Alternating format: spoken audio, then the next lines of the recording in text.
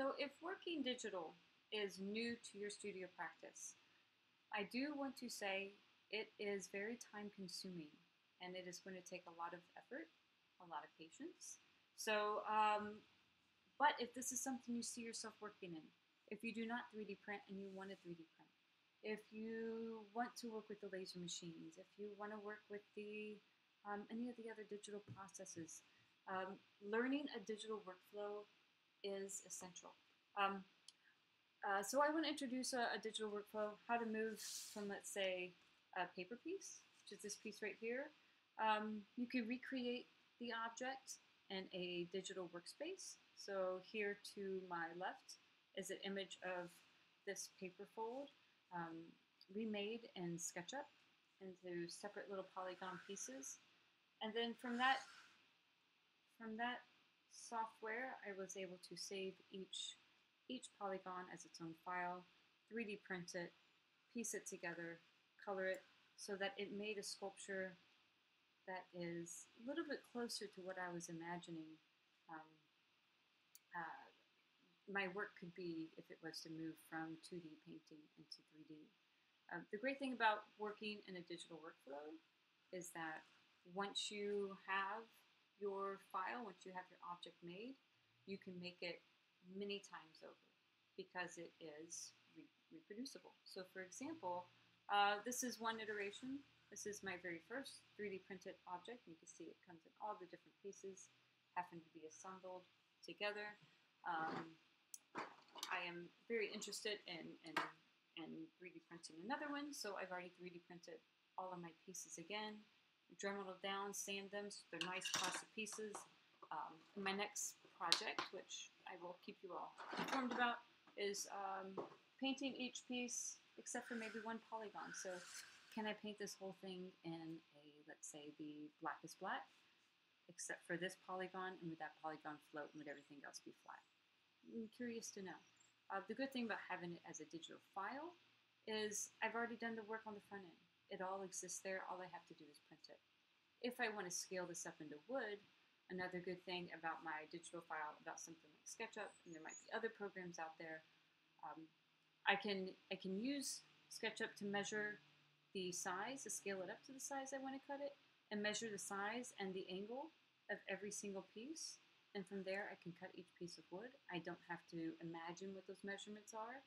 It's there for me in the file, in the digital workspace. I'm able to take those measurements, take it straight to the wood shop, and scale it up. And that way, it's saving me a little bit of time. It's saving me a lot of money, a lot of mistakes. More mistakes will happen. But since it takes me from something with everything there for me, and then I can just keep scaling, keep scaling, keep scaling, keep seeing what the possibilities are until I bore of it. Everything in this video, by the way, is, if you see a pop-up screen, it is interactive. So this right here is SketchUp that I'm showing you. You can click on this. You should be able to interact with this. SketchUp is free for 30 days. Any SketchUp after 2018 is free for 30 days. I don't know if you can get anything before SketchUp 2018. But this is a great tool. Go ahead, download it, check it out. If you have your student email address, sign up for it. If this is a workspace you want to work in, I will say start simple. If you're going to be moving to a digital workspace and you're not used to it, a good thing to do is to find some online tutorials. Ping me, let me know. I'm here to help. I'll do everything I can to help you with your process. Where most of you are, I think I'd be okay to kind of show you the necessary steps if you wanted to move your work into digital, into 3D modeling with something like SketchUp. Blender, I don't know. You'd really have to find something else. But a really, really good resource right now is the Louisville Public Library. So the library does have I'm just going to scale this up for us to interact with. The library does have right now, they've set up their website. They've set it up so that you can, if you do not have a library membership, you can apply for a membership online. And so if you are a Spalding student, I checked into it. You do get a library membership, I think, for 3 years. And what I like about the library is see if we can find it. You have access to lynda.com. Let's see, that's going to take me to the library search. No.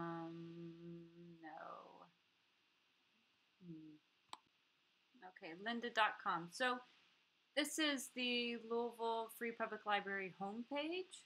Let me just move some of my little windows out of the way here. To access lynda.com, just go to Internet Links. See if it takes us there in a minute. Okay, and nope. Research tools services. Let's see find what we're looking for here. Okay, go to services and lynda.com. All right, so any program that you're wanting to learn, whether it be maybe something from the Adobe Creative Suite, which you all have access to right now as well. If you are looking to learn maybe some SketchUp tools, you have free access to lynda.com through the library. And I can't stress enough how important this is. We're not going to get in because I'm not going to put my library card in. However, I just want you all to know that.